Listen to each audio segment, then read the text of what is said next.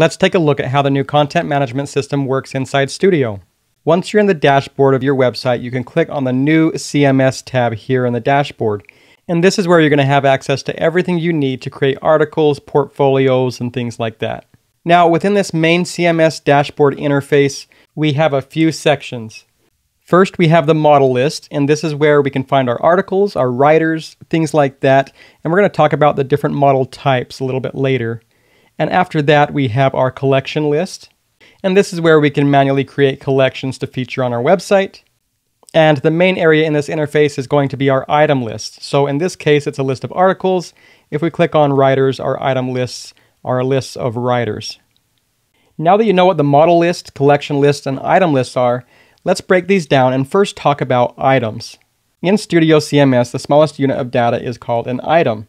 Each unit of every element, such as an article, a writer, or categories, these are items, and every item has a unique slug or a string that can be changed to any path.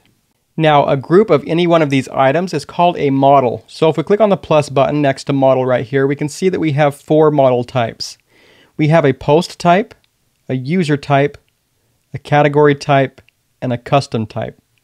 The post type is a model type that you can use to create articles, to create portfolio items. If you want to feature your work in a portfolio, you would do that also using this post type. And then a user type could be anything from a writer of an article or a member of a team in your business, any type of user you want to feature. The category tag can be used to manage items of other models and classify them into specific categories. So for example, if you were building a portfolio, let's say for web design, app design, or software design, you can create these different categories to showcase the work in each category. And the last model type is a custom type. This is a model that can be used as tags or labels, and it has a lot of flexibility in grouping your items in different ways.